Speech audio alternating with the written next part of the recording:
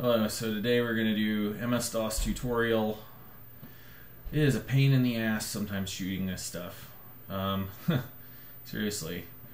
Yeah, I'm shooting this before I moved. I've got the Tandy set up. I just figured to do it tonight, you know, get some escapism because I've been mainly hanging around with other people most of the time and living life and mostly just working my ass off.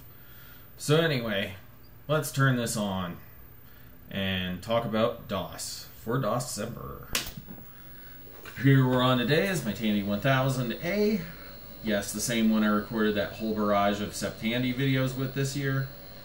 Maybe in 2024 I'll probably move to just trying to make more quality content less often. But a lot of this has been just shooting stuff for my website. Anyway, this is called, let's reboot it again.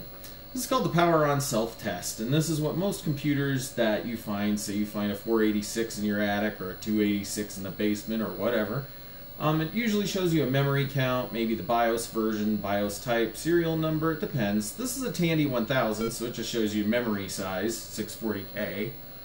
Some of them won't even show anything at all, like the earliest IBM PCs. Here you go, we're booting up the hard drive controller. I got like a 125 meg hard drive on XTIDE on this computer. And now we're going to get to the DOS tutorial section. We're not wasting a lot of time on this video.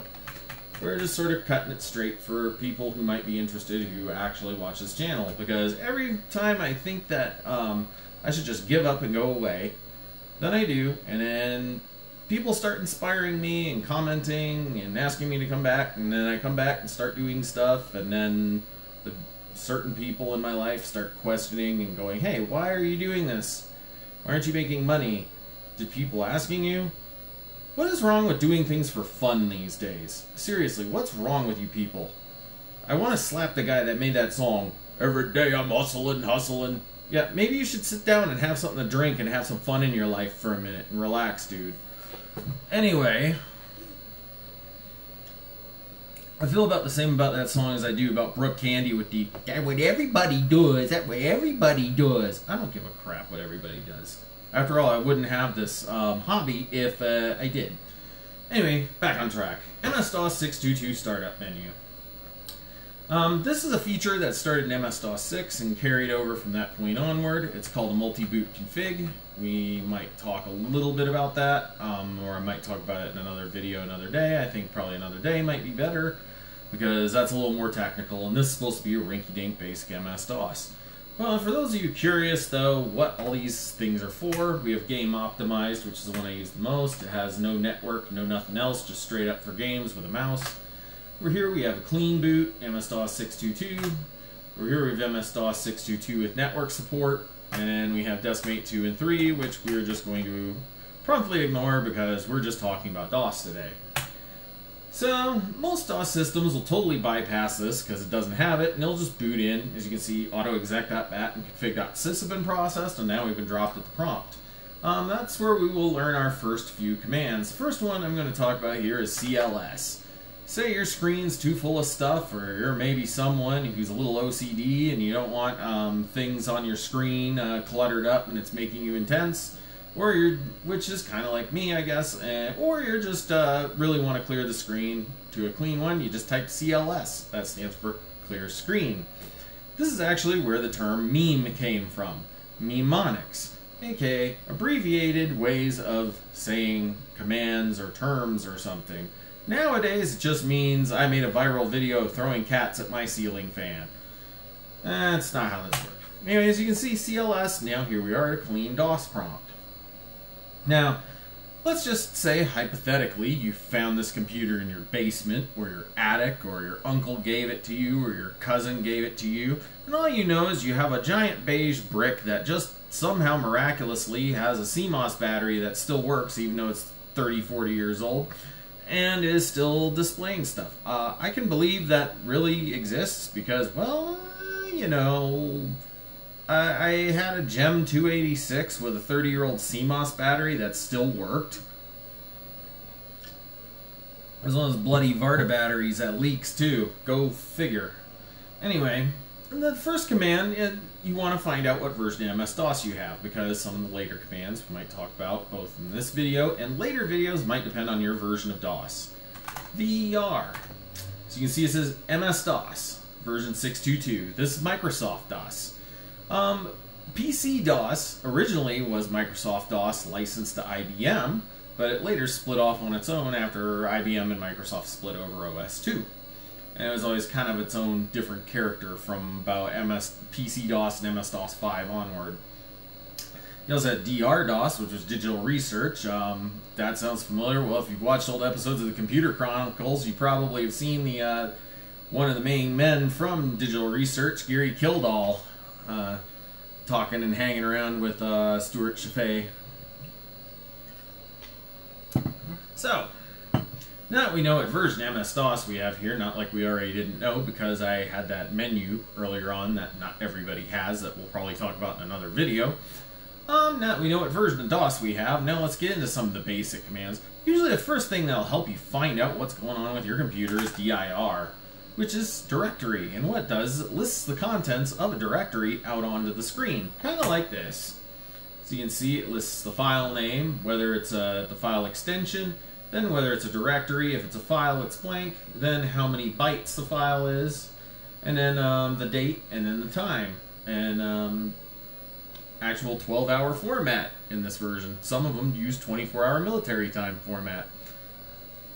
So as you can see, the last file there, for example, is a file, desktop.config. It is 135 bytes in size, it was 6/22/2023 when this was put on here. Yeah, that was when I was messing around with it, and it was at 9:56 p.m. So that gives you an idea, and of course, after the dir command, it tells you how many files are in the directory. Mind you, not folders. All those dirs are folders, not files. So 26 files, you got 65,448 bytes in there total. So that's about 65 kilobytes. And you have 57,071,616 bytes free, which means we have 57 megabytes or 56 megabytes free on this 100 megabyte hard drive that's in the standy.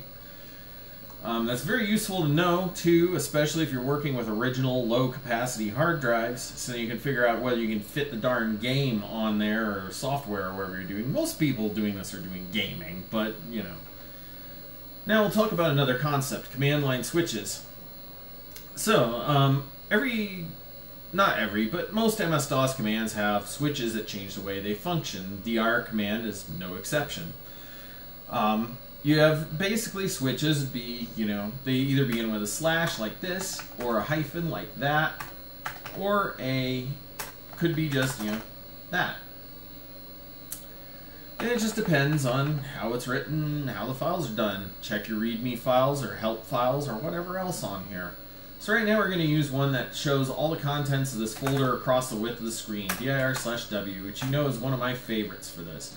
This is a better command to use if you're looking for specific files in the directory of a specific type, which we will get to in a minute. Since maybe say you're someone completely new to retro computing, completely new to MS-DOS, and completely new to figuring out how to run any of this stuff.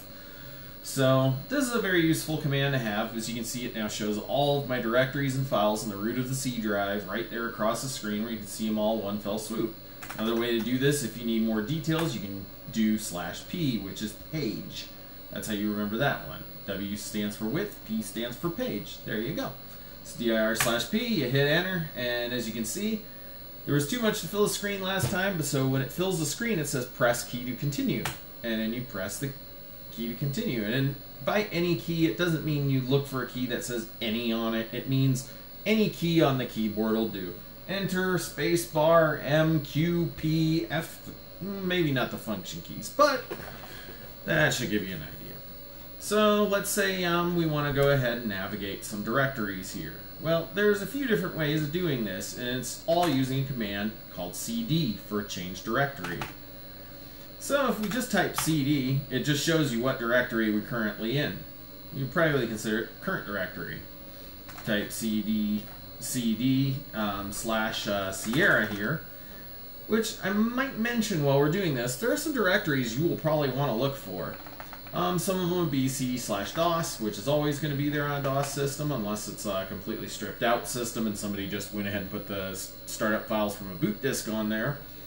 Sierra is a good one if it has some Sierra games on it. Games is another one to look for. All these my Tandy has. So we're going to go to the DOS directory first. So CD/DOS is where all your actual programs. Think of it as kind of like CD/Windows on a modern system. As you can see, we can also combine these two switches together because there's too many files in the DOS directory to actually see everything on one screen, even with /p. Now let's take a look at this screen. If you look up top, a trib.exe, that's one type of file to look for an executable that actually does something. Another type is a .com, like help.com. Another type to look for is a batch file, which I'll show you how we can locate the batch files in here in a minute. As you can see, artillery.bat right there on about 1, 2, 3, 4, 5, 6 down on the far left. That's the batch file for my DOS game for artillery. And then we press enter, and there we go. Everything that's in that directory. We have 7 megabytes total, about 8. And that kind of shows you everything that's in the DOS directory. Now let's talk about the kinds of files that these files are. So exe files are executable files. And what they do is they run programs. And another type of file like that is COM, which does not stand for commercial, which it does now as a part of a web address. No, back in the DOS days, before the World Wide Web, it was meant command, which is another executable file type. And last but certainly not least, and I'm going to show you another subset of the dir command here in a minute, is a batch file. Batch file is just a plain text file. It's like a script. It's like it's kind of like a Visual Basic or Auto Hotkey script for MS-DOS. What it does is it allows you to automatically execute commands, set environment variables, do all that fun stuff, and script it all so you can just use one little file to kick off an entire series of events. One fine example is the one we see in by going back by typing cd/, which will take you back one directory, is dir autoexec.bat. And this is how you isolate files using the dir command. You can do dir star.bat. This star character over here, that's a wildcard. And that'll allow you to show all the files called .bat in the folder, which of course there's only one here, autoexec. And yeah. Now let's go ahead and go find another folder that has something in it. So you can change directories by doing cd/ and then the directory name. But I think we'll show another way. You can also skip it. The difference is, if I went back here using cd/, we could go completely up to, say, the King's Quest directory by just typing that, the full field. But you have to have the / just to do that. So here you go. And then we're in the King's Quest directory, and as we can see here, we've got a Sierra.com file. And I'm going to kind of just introduce you to various concepts in here. Say you're looking at these games in Sierra, you see in the Sierra folder, always look for a file that says Sierra.exe or Sierra.com. It'll allow you to launch the game. So that's another way that you can try and launch a game in DOS. Is looking for .com, .bat, or .exe files. You can see we also have a King's Quest 1.bat file up there also. So, you know, that's kind of the basics of running stuff here. Let's talk a little bit about what these plain text files actually look like on the inside. There's a way you can edit files in DOS. Any kind of plain text file. Types of files that you usually see that are plain text like that are .cfg, .bat, or even, yeah, that's about it. Config files and batch files. So let's go ahead and take a look at this King's Quest 1.bat file.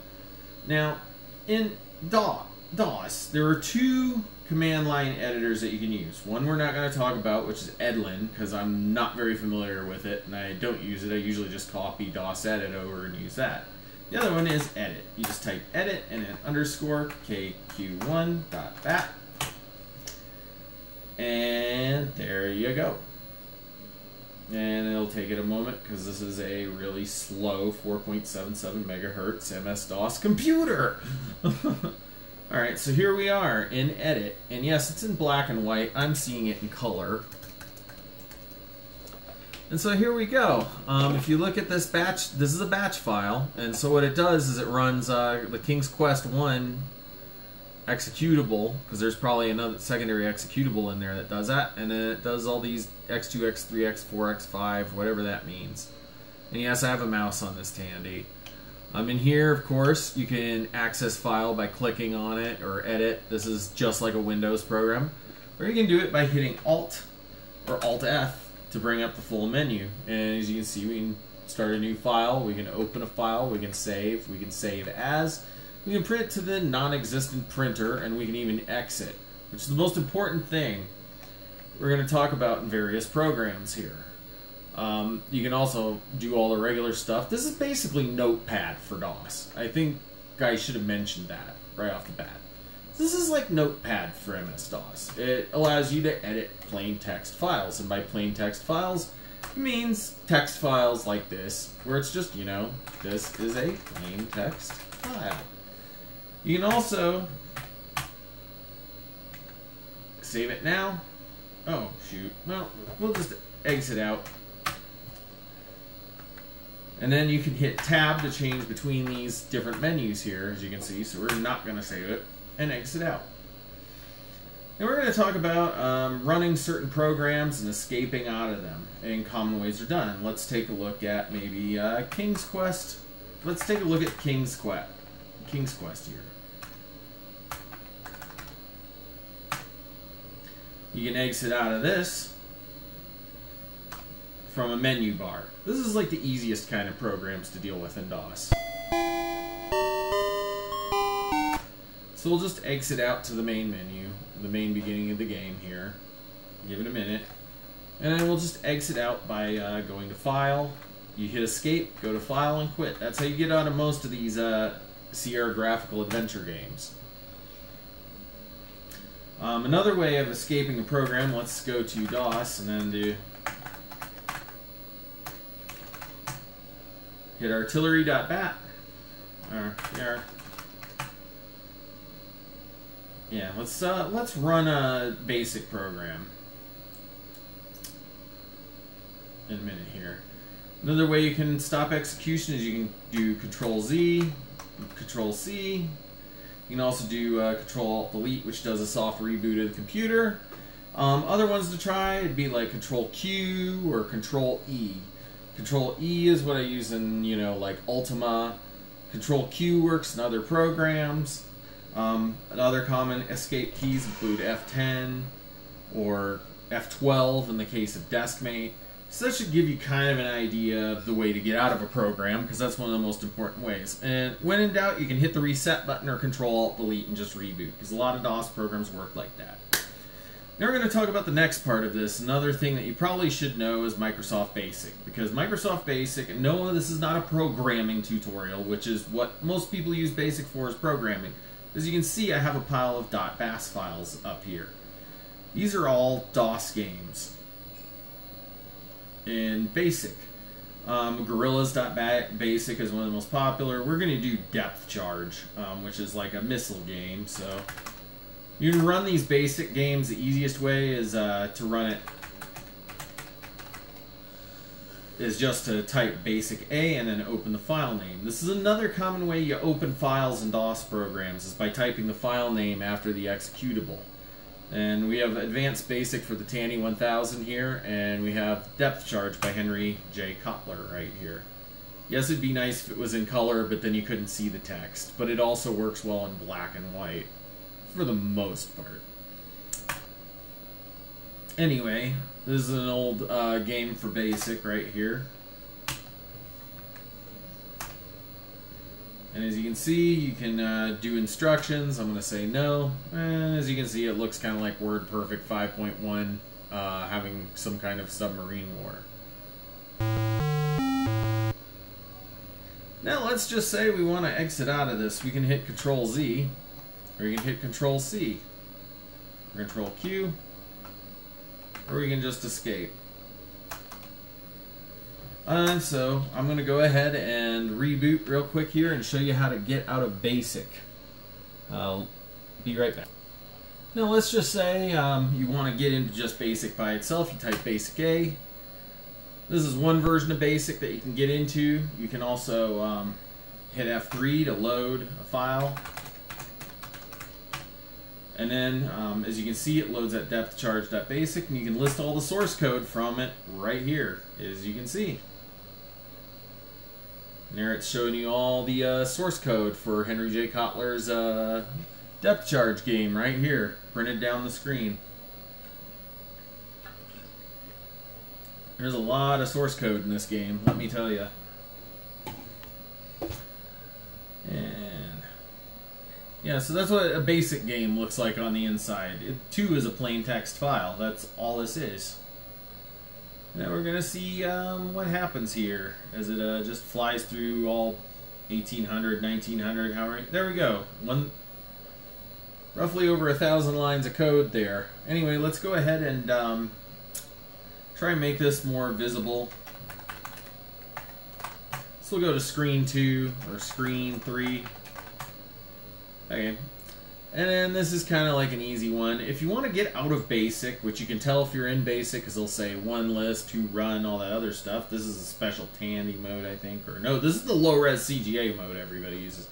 Anyway, to get out of BASIC, you just type system.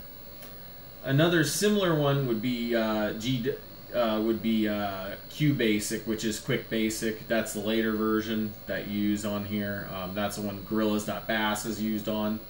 So this is not a demonstration of games. We're going to kind of stay away from that stuff. Another program, maybe you're more used to running stuff, starting with DOS 4 and higher. You have DOSSHELL right here. This is a graphical shell for MS-DOS that actually allows you to kind of handle it. It's kind of like Windows 3.1 File Manager. So as you can see, we're booting it up on the Tandy 1000. And it's going to take a few moments as we're on this pokey 4.77 megahertz V20. This is if you need an easier way to program files or create different stuff. And it's going to take it a few moments. There we go. So here we are, we're in DOSSHELL. It's going to calculate up the contents of our hard drive here. So you can see it's going really slow because this is, you know. So, as you can see here, we have a lot of files on this Tandy, so it's going to take it a few minutes to kind of pull all this through right here. And, yeah. This is a useful program if you're not quite used to file management in MS-DOS. Then it could be a good thing. You don't want to make it a crutch because, if you get on even older systems such as this kind of shows why you don't want to make it a crutch, because it's going to be a heck of a lot easier to do this on a much easier to deal with this program on a much faster system like a 286 or better. This is actually designed for a 286 or better, but it'll run on an 8088. Microsoft says it won't, but it does. So there we go, about 2,000 files on here, and as we can see here, well, you can't really see my mouse cursor, but yeah, there we go, you can kind of see it there. So if we go up here, as you can see me scooting around a little bit, there's our various drives. You have A, B, and C. You can also tab through the windows to change the active thing. So down here is like your program list, which includes command prompt, MS-DOS editor, QBasic, and even your disk utilities like disk copy, antivirus, backup, quick format, undelete. We might talk about this more in depth, but I just kind of wanted to show you that. You can also discover it. Of course, Alt-F will allow you to get out of here. You can change the view. You can change the tree. This kind of explains the concept of files and folders, so maybe we'll go in here for a moment. So this is called a drive right here, see? In DOS, almost all drives, like I mentioned, have a drive letter. This is C. A and B are my floppy drives. These are directories. Just like folders that you see in Windows, it's just the MS-DOS version of it. So let's take a look at the adjust mem thing, which was like a memory adjustment utility. So say we're in this folder, then we tab over here. These are your files. So you have an assembly language file, you have a command, and you have the zip file that's in there. If I want to delete it, I just hit delete on the keyboard, and it should let it delete the file. And then you just confirm by pressing yes, and there you go. We deleted a file. Of course, to escape, we go Alt F and exit, and there we go.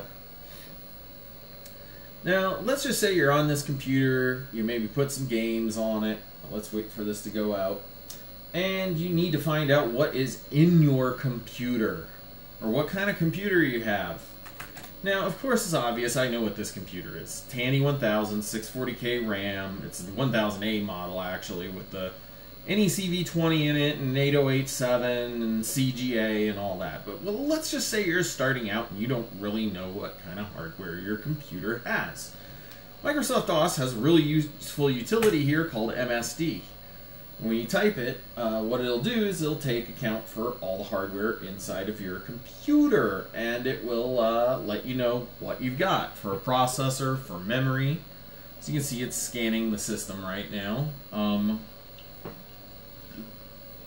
this, it'll be really pokey and slow because it's a Tandy with 4.77 megahertz V20 in it. So we're just sort of bloop, bloop, bloop, bloop.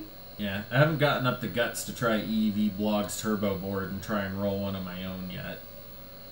Anyway, we're going to just kind of sit here and wait. It's still bleeping its hard drive and looking for stuff. You wondered why I recorded using the Tandy. It's because I can get full screen with the Tandy and I don't have all these problems trying to demonstrate all this to you on another machine. We might use some other computers too as I figure my recording rig out a little more. So as you can see, we have a whole list of stuff in here in MSD. Right here, you have your computer. This tells you your BIOS, your CPU, and some other high-end info. This tells you how much memory you have, in this case, 624K. Sometimes MSD will give us erroneous things like the 65535K. There's no chance that a Tandy 1000 with a V20 or an 8088 has 64 megabytes of RAM. That's like 486 numbers there, which is actually a maximum amount of RAM, but that's because it just doesn't know what the hell to do with it. Video CGA unknown, pretty much your standard CGA. If I had networking going, I'd have my networking infrastructure type here. It'd be like Microsoft Network Client, Microsoft LAN Manager, Novell NetWare. That would appear there. OS version. Mouse, it says not detected, but obviously I'm using my Tandy Deluxe mouse here. Other adapters, in this case just shows a game adapter, my disk drives and the specs on those. LPT port in DOS, that means your printer port or parallel port, which is also used for things like CD-ROMs and stuff more often nowadays, backpack CD-ROMs and things like that. But back in the day, this is generally called your printer port because that's usually what your printer connected to.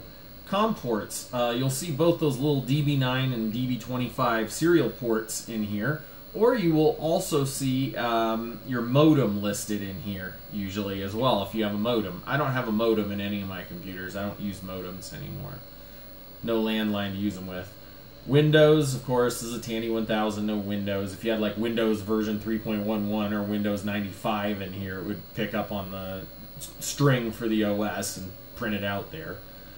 IRQ stats, that's interrupts, that's techie stuff. TSR programs, that's also techie stuff. Device adapters. Basically, this is your interrupt request lines. We may take a look at that real quick. Terminate, stay resident programs. Those are just programs that terminate in memory, but they stay there. And then there's your device drivers, which is things like the Joy.sys that's driving this Tandy Deluxe mouse. Let's take a look at the basics. So here we have computer. Obviously, it says Tandy. It's got a Phoenix BIOS. It'll tell you the BIOS version. I have a 01.0100 BIOS version. It's an IBM PC category, so it falls in that IBM PC PC XT category. If it was an XT clone type device, it'd say PC XT, and if it was, you know, like a 286 or higher, it'd say PC AT. BIOS ID bytes or FF. BIOS state 3585. Well, this computer. It's like one day before my wife's birthday in 1985. Not her birth year. I'm not going to reveal her age, but I'm going to reveal that, yeah, I guess maybe that's why she likes this one. Anyway, without that personal touch, let's move on. Processor, NEC V20 or V30. Well, obviously this is a V20. It's an 8088 originally. I have the 808 7 math coprocessor in here. The keyboard is non-enhanced Tandy proprietary keyboard. Of course, being a 1000A with a memory expansion as DMA, no cascaded IRQ2, just to explain it for the people interested in techie stuff on IBM PCA T286 and later. IRQ2 is usually wired up to like IRQ9, and it's sort of like a cascade, kind of like the way you cascade guitar pedals into an amp. And then the BIOS data segment, there isn't one. Memory here, this is about all that would be relevant to you for now. So 640K, always look at that first number. If it's a 286 or later, this number becomes relevant and it'll be smaller. It'll be like 4096K or 1024K or 7808K or whatever. For video, we have CGA, unknown. Sometimes this will show your manufacturer, the graphics mode it's in. Right now we're in 80 by 25 column text mode on CGA. VISA support if you have like a 486 or newer. Some of these have a secondary adapter, like some old IBMs would have like an MDA and a CGA card in them. Let's go take a look at some other stuff. Here's the version info for MS-DOS. Conventional memory, it shows the environment strings. Here's my mouse. Here's my game, other adapters. It says I have a game adapter, which is really just my mouse. You notice my mouse stopped working after that, of course. This is kind of the effective, useful stuff for MSD. Now we're going to kind of jump on some final bits of MS-DOS basics and kind of talk about setup programs and other important things that you might need to know starting out with an MS-DOS machine. Alright, so now we're back in regular MS-DOS here, and we're going to talk about setup programs, because you're going to run into this with some games and software and various stuff, and we're going to talk about maybe escaping programs and stuff. Anyway, let's get started. Let's just say maybe let's go to Sierra KQ4, and then let's run install in here. Or actually, you want to try and find a setup file, maybe. Because most games from about 1987 or later, a lot of them will have a setup program where you set the display adapter, the sound card type, your controllers, all that kind of stuff. King's Quest IV is one that I know that has it, so we'll demonstrate that. So let's start off, we'll do a dir/w. You don't even need the space on it. And as you can see, we're going to look through here. If you see the .drv files, those are driver files. So like you see, we have one for the Tandy keyboard and Tandy 320 graphics.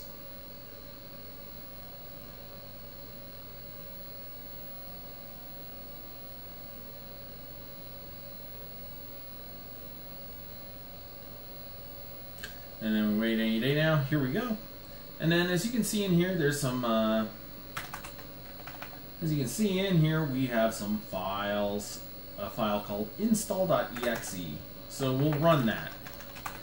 You're going to find that a lot of files in MS-DOS for config are going to be install.exe, setup.exe. You might have an install.bat that might do it, but it'll usually kick off a secondary thing. That's a popular one for like the SSI Dungeons and Dragons games and for games that use, you know, certain sound systems. Anyway, we're just going to do install. This is just a fairly typical Sierra installer. We're going to take a look at it. And we're going to just kind of walk you through the way of configuring a MS-DOS program using the configuration. Now this is also the same program used to install the game, but you know, as you can see, it says 3D Adventures provide use for your graphics and sound, but only if you correctly specify the type of hardware that's installed in your computer. Okay, so we're going to enter here. So we're going to talk about graphic standards and what they mean. Just so then if you encounter any of this in a while and you want to configure your computer, you can tell. So as you can see, CGA 2 colors. I'm not exactly why that's there. I'm not even too familiar with it. Please disregard. CGA with an RGB monitor. This is 4 colors. This is the common color scheme that you usually see, where it's like magenta, cyan, white, and black. The stereotypical 4-color CGA. You'd pick this if you had like an IBM PC XT or an IBM PC with a CGA card in it. Some of them will have like MDA for monochrome display adapter or whatever, or Hercules, which was like a monochrome card capable of graphics. Let's move on. EGA, VGA. Sometimes this will be separate, sometimes it'll be the same one. In the case of the Sierra game, given as it's an SEI 1 game, a Sierra Creative Interpreter 1 game, it's going to be limited to 16 colors total in this mode, regardless of whether you pick EGA or VGA. Sometimes they'll list them separately and put it as 16 colors. It'd be like a 320 by 200 pixel screen, 16 color graphics. You've probably seen it. That's the standard for this one. Sometimes they need a special driver for the IBM Model 25 and 30. They had sort of a special in between EGA and VGA called MCGA, or Multicolor Graphics Array. MCGA, which is also the same one used for the VGA up here if you were running in 256 colors. VGA and MCGA are capable of 256 colors at 320 by 200 resolution. And then lastly, we have the one that we have here, the Tandy 1000 with an RGB monitor, which is exactly what we're using. I've got my Multisync 2 JC 1402 HWA CRT hooked up to this. That's what I'm looking at, not at this. So we'll select this one.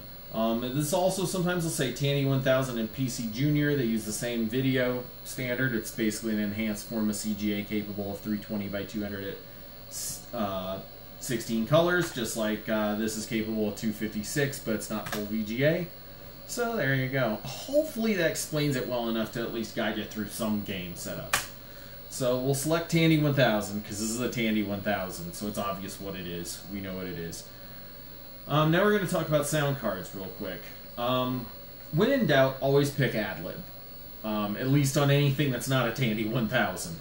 When in doubt, pick AdLib, or when really in doubt, pick this one, IBM PC compatible internal speaker.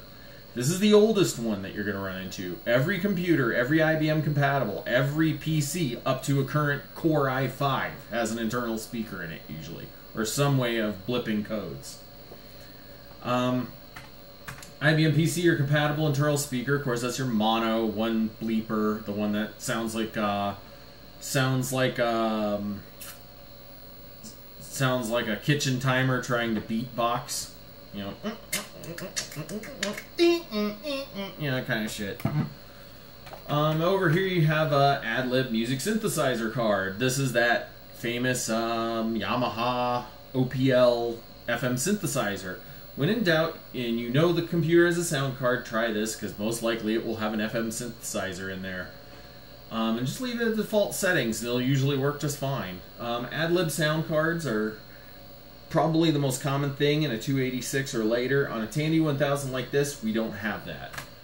IBM Music Feature Card, if you want to look that up, go look up LGR. He has a great video on the extremely rare, extremely expensive, finance-killing, collectible IBM Music Feature Card. It's kind of a rare piece. I think only Sierra games are only one of the types of games to support that. Another one to see LGR, or you know, maybe 8-Bit Guy for is a Roland MT32 sound module. I'd probably say Clint would be better, you know, LGR, because you know he has a MT32 setup, I believe. I don't have one on any of my computers. And right here in the middle is what we've got right now: the IBM PC Junior Tandy 1000 internal speaker. Basically, the Tandy 1000 and the IBM PC Junior both have this programmable interrupt timer in here, and it's erroneously called 3-voice. This is the 4th voice, secret 4th voice of the Tandy PC Junior 3-voice circuit. So you have 3 square wave channels plus a 4th from this, and that's the one we will be selecting. Now we're going to talk about real quick. This one asks what kind of keyboard you have. If you have Tandy 1000, you'll probably need a special driver to use that keyboard. Be aware there's some vintage MS-DOS systems with funky keyboards, and the Tandy 1000 is one of them. Another one like that is the AT&T PC, I think it's like PC 1300 or 3100 or whatever the heck it is. It's a rebranded Olivetti. So, you know, you have those. Most of the time you'll be picking this one though, the IBM Personal Computer Compatible Keyboard. We'll pick Tandy 1000 for this one. And then last but not least, you can pick, well, not last, it's the joystick. If you have a compatible joystick, pick yes. I don't have one and I'm not going to use one, even though I have the Tandy 1000 ports, which will work for that, so I'm going to put it as no. And last and finally, do you have a Microsoft compatible mouse? Well, here we go. I do have one. And it's selected via that field there. Oh yeah, and be careful of the hold key on the Tandy 1000. So we'll select yes to that. And so here we got it. Do you wish to install this game? And remember, do not rush through these prompts. Please read everything, because you could overwrite files and make mistakes. There's one thing I must remind you about MS-DOS. It is not a hand-holding operating system. There's no magical wizard who's going to pop up in the corner of your screen. And honestly, if there was that wizard, he'd be Mananananananananan, whatever the heck his name is from King's Quest 3. And he'd probably try to turn you into a dog the minute you tried to do something he didn't like. So, anyway, here it says, please press escape. Since sorry on the hard drive, we'll hit escape. And then we're going to conclude with a few more file management things here, just to get you done. So, file management in DOS, let's say I installed this game from a zip drive from my own personal FTP. Say we want to free up some disk space. Well, we'll use DEL, and it stands for delete, and then we'll put kq4.zip. And there we go. Let's go to temp. Let's say I wanted to create a few files. Let's say if I had a folder full of a bunch of files, I can do del star.star to completely delete the folder. Maybe I want to just delete all the save game files in there. I just put, star.save or star.cfg if I'm starting over with a config. So all the same tricks that worked with dir work with delete. And that's just one of the things these are the kind of things that are useful to know in DOS. And of course, let's talk about one last thing here. Let's talk about floppy disks. Because, we haven't talked about floppies yet. Now, we have two drives in this Tandy 1000 here. We have a 360K double-sided, double-density drive A, and a 360K double-density, double-sided drive B. These are the 5 1/4 inch full-size drives. Now, does this mean a 5 1/4 inch floppy drive is always a 360 kilobyte drive? No. Actually, if it's a 286 or later, there's a pretty good chance that's probably got a 1.2 megabyte drive in there. You can check your BIOS settings or use MSD to find that out. But to change drive letters, you just type the drive letter and then a colon, like that. So we'll go to the A drive and take a look around. And what is in my A folder? Well, right here we have a game called Dino, which is a dinosaur game. If we move to the B drive, like that, we can do dir/w on the B drive, and here we have an old version of Deskmate that we might want to use. So you can go to A B drive, you can run desk from here, and this will launch the Deskmate software. And as you can see right here, there it is with all the regular letterhead and all that other basic stuff. And to exit out, we'll hit F12. It'll just drop us back out to the B drive. Let's just say, let's finalize this video with a game. We'll go back to the A drive. First off, let me show you some other stuff that you might not want to do to panic. Let's say you do dir on drive with no disk in it, like this. I'm only going to do this once. As you can see, not ready, error reading drive B. If you don't have a floppy disk in there, you have a floppy disk in there that you don't need, or a floppy disk in there that's unreadable, it's going to throw up this message. Your best way to go about it is to abort or fail. Most likely I just hit abort. If you try retry, it tries to reread. Or you can do fail, and then current drive is no longer valid, so you go to A. And then we can do dir/w on drive A. As we can see here, we have this Dino game. We can try and run it here. And it'll start loading the game off a floppy disk. And there's no shame in running games off of floppy disks. Actually, certain games require it. And as you can see, it just kicks me back to the prompt because this is a booter game. Now, we're going to go ahead and do one last thing here. I'm going to show you the format command real quick, because I have some blank floppies in here that I might want to format, you know, use for some stuff. And in order to do that, we'll need a blank floppy disk. So we'll put a blank disk in drive A, and this is what we're going to finish with. Maybe say you need to make a system disk. You can do format A colon, and it'll format the A drive. You can also do a /S for system if you want to put system files on it. We're just going to format the A drive. And then on newer computers, it'll usually know the drive type, and it'll just automatically compensate. Sometimes you might have to use some other stuff, but that's outside the scope for this. But we're just going to format a floppy disk, and I'm going to get you familiar with it real quick before we finish this video. As you can see, it checks later DOSes, check and save unformat information on the drive. This one, we don't need to do that. Verifying 360 kilobytes, and here we go. We're formatting a floppy drive. And it'll tell you how many %, and it takes some time to do. It's actually not too bad on this Tandy 1000. It actually formats pretty quick. So here you go. 55, 56, 57, 58, 59, 60. You know, see? We formatted the disk.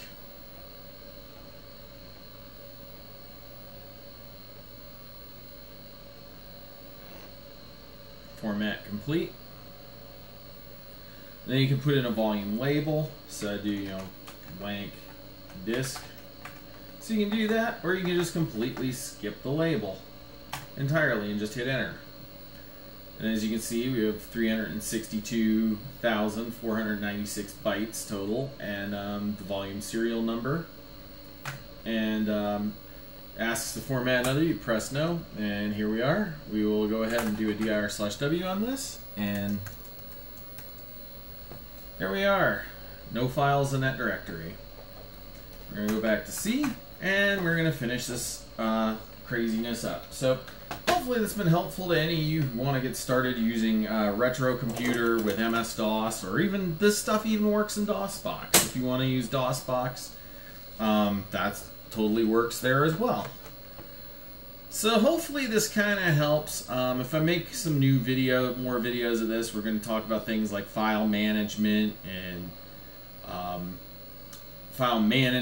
we might get a little more into some of the DOS utilities and some of the more advanced stuff, maybe some computer technicals. We'll see. Hopefully this has been helpful to someone. This is CreepingNet signing out. See you in the next video.